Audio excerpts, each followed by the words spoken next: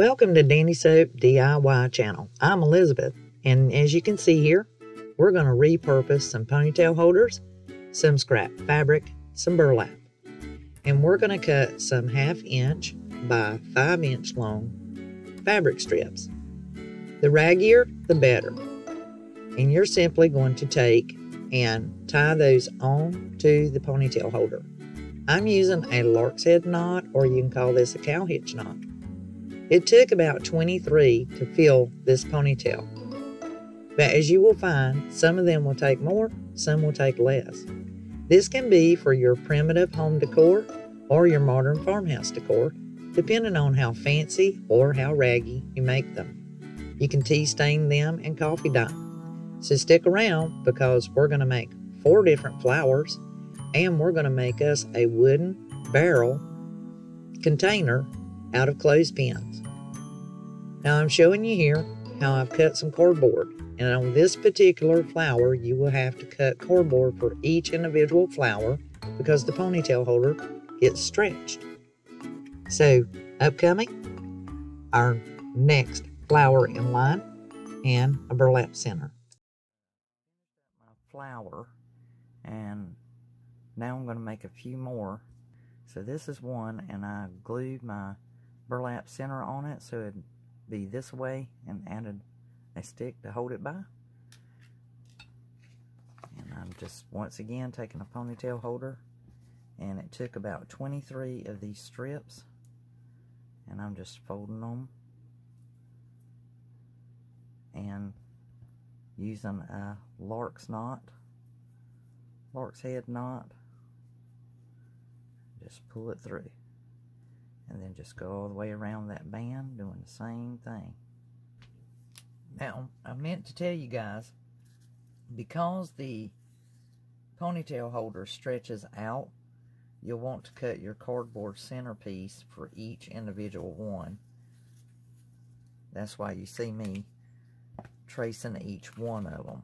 Then I just get a general size of it, and I go out from it and make it a little bit bigger than the opening. That way I can ensure that it is going to fit on this side, and then I cover it with my burlap. Our primitive sunflower is really top heavy, so make sure that once you glue your burlap on and place it directly in the center on the front to give it that true puffiness of a sunflower, and you'll place your wooden dowel on the rear, reinforce that wooden dowel with a piece of cardboard over the top.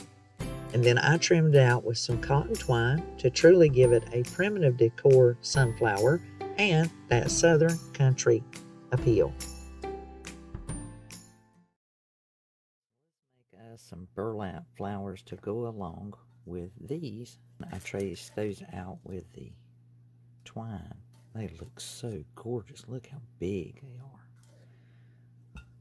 So I'm going to take some burlap, and I'm going to cut off, let's see what we've got here. I'm going to cut off 18 inches. Since it's raggedy over here on these edges and so forth, I'm not really terribly worried about it. What I'm going to do though is I'm going to go in here and I'm going to pull out these middle strands. All that in the center, and you guys have probably seen videos of this sort, and you basically just fold it and you're going to glue that edge to the other, and it doesn't take a lot, just enough to get it to stay closed for you, so be real careful.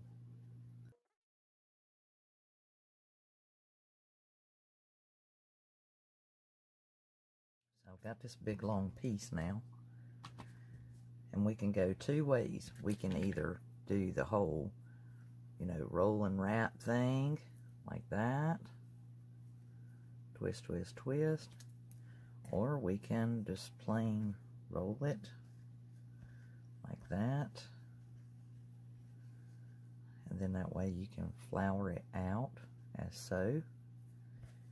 There are several different ways to do it. I think because I want to make more than one out of this strip, I'm going to go right here and cut this in half. Use a bit of glue to get it rolled. I'm just going to roll it up. It don't have to be tight.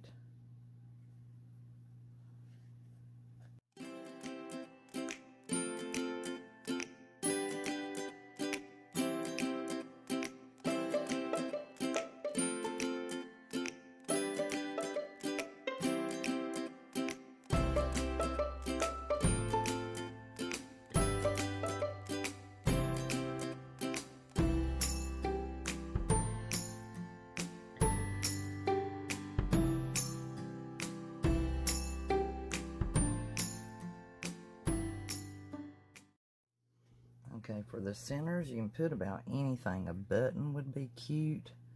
If you want to do a jute twine button, the way I do it, I take some of the jute twine from the previous and regular jute twine, just roll them together, and then I start folding it back on itself and going in a little circle. You can put this on cardboard if you like. It works just as well if you hold to it and let it cling to itself. No bigger than I'm going to need. Voila, we have our little button daisy there. I'll do this one the same way.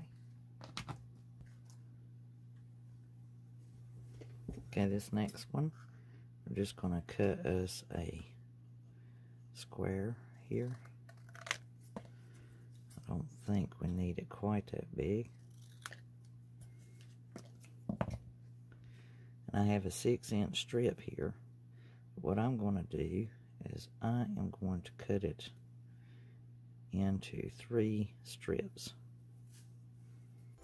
So to make the burlap strip flowers, you're going to take those strips, cut you a little square piece of cardboard, and glue one side and glue the other, and then place 3 total on there before you glue it in the center. I'm going to put a button in the center of these. Sometimes you can put 2 buttons. Makes them look exceptionally cute. Burlap strip flowers are among the primitive flower favorites because you can make them wide strips, narrow strips, rag them out, use fabric, or just about anything, including string. And as you can see, it is cute. Okay, and one last flower I want to show you guys using the mesh. We're going to use some zip ties, and you can go ahead and you can make it round if you want, or you can make them small.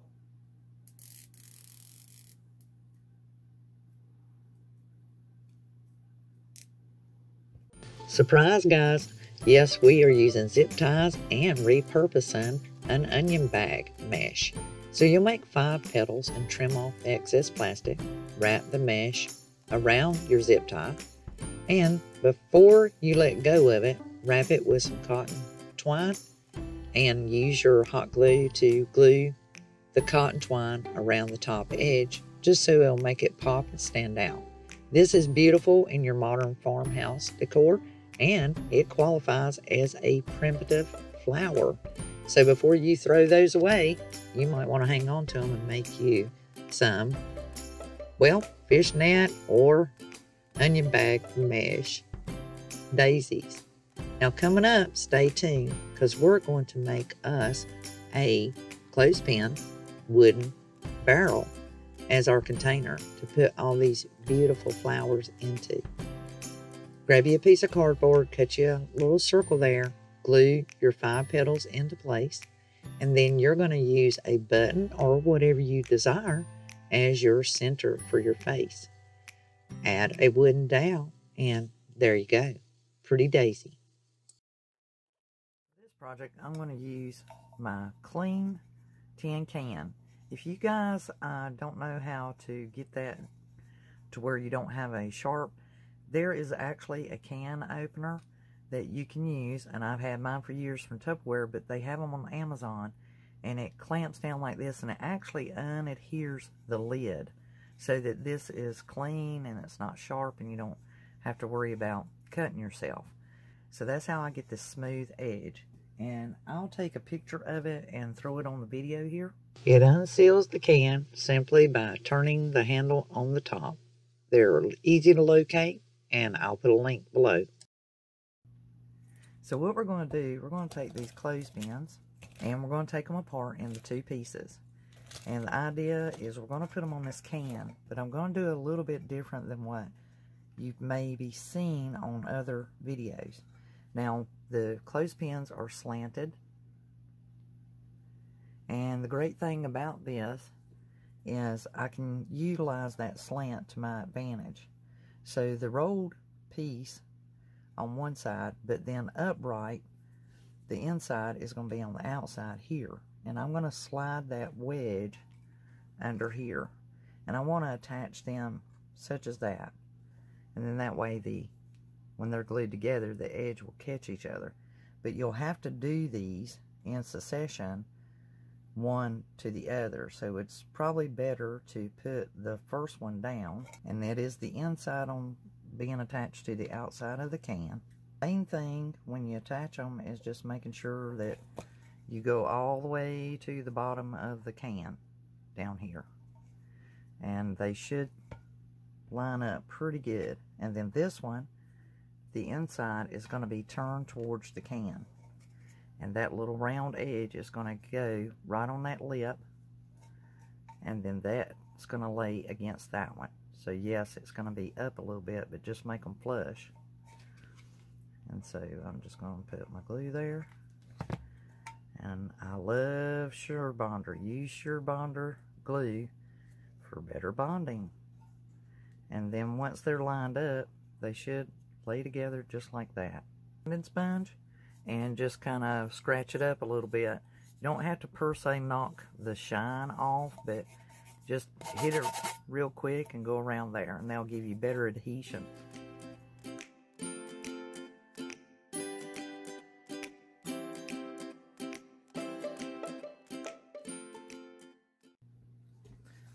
So now we have our barrel can covered to look like a barrel per se. Barrel vase, a wooden barrel vase. And I am going to actually use my agave chalk paint by Plaid. You guys, I am a Plaid ambassador now. They are sponsoring me. And these are some colors I already had. So you can pre-dampen your brush before you get started. And I'm going to put a coat of the agave on here. I'm actually using one of the brushes from the sets from Dollar Tree as well. And for your Plaid products, Waverly is made by Plaid. So I will have a link in the description box underneath this video to where you can click on it and go check out the Plaid paints. So now that my agave chalk paint has soaked in and dried up, I want to show you guys how you can really dress something up and make it look really vintage using the Home Decor Folk Art Wax. Now, I had bought this at Hobby Lobby when it was on sale prior to getting my Plaid ambassadorship, and they had sent me a lot of stuff too. And I will show you these brushes that I got. I bought these off of Amazon. You'll find the link in the description box below.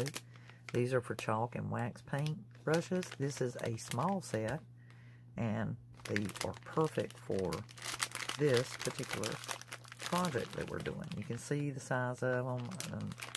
You can use these if you have your brushes. They work great. And I'm just going to use the tin lid that come off of another can that I had used. We could use this round one, but I think for what I'm doing here, I might just use the flatter one per se. And all you do with this is you do not pre-dampen your brush. You put a little wax there and you just work it into the bristles. You do a swirly, tap, tap, tap, swirl, tap, tap, tap. And this is actually the white wax. And once you get it worked into the bristles, as you push it in, you see how it starts traveling up the bristles. And that is perfect. And no more than I put on there should be sufficient for this. So basically, you can brush it, of course, or you can swirl it. And it is a white wax, so it blends really well with the chalk paints. That's what it's designed for. And depending on how much effect you want, because you're not going for full coverage here, you're going for effect. And this will really give it that vintage look. And as you can see, you can pick that up pretty quick. You can hit areas. So these vintage looking vases that you guys see that sell for so expensive, this is why, because this is another technique that is added another step to the finishing. Now this wax will do more than one thing. One, it is going to give it this vintage style. So the more you work it in and let it hit just wherever it will. It's almost like a massage in the wood, so it actually gives it a finish and it seals it in. And it'll give it a nice satiny look and a sheen. And it doesn't take it long for it to dry and be finished. So in the areas that you want more accentuating, you can hit it a little more. Now, because my agave was still damp when I started working this in, it's in the bristles, and that's okay. I'm just fine with that. And as you can see, you can just work it. So I'll have a link to these brushes in my description box below that will take you over there, or you can click on the link for the Amazon store. And I really appreciate if anytime you purchase something from Amazon, you use my affiliate link. It takes a long period of time to accumulate enough for them to pay you anything, but the idea is that you'll use it and it can help me cover my expenses for my channel and bringing products to you and show you how they work and what they can and can't do and give you a product review on them. So now I've got that wax worked in, and as it dries, you will see more of the wax sheen on it. You do have the option of adding more, but it's really not necessary for the look that I'm going for. So let's set that aside and let it cure out. The brush cleaner, highly recommend it. But that again is the white wax, home decor, folk art, and this goes along with their chalk paints as well that you've seen me use. And Waverly is also by Plaid. So here are some of the folk art chalk paints. So you can see what that looks like once the wax dries, and it just has this beautiful cascade off of it. So I'm going to dress it up even more. And by the way, on the clothespins, that one and that one were oddballs, and they just kind of stuck out. So, you know, it's not perfect, and I don't want it to be perfect. But I'm going to start my little string here, and you might want to wrap it more than once. My little agave barrel vase. Okay, so here's our burlap strip flowers that we made, kind of like daisies. And I just love the button on them. Here are our burlap bushed out rosette daisies that we made. And here are our ponytail holder rag tie sunflowers. And here is the motley crew. We have our barrel, and we just need to put us something on the inside to weight it down. So I put me some styrofoam down in the bottom, and I'm looking for my tallest flower.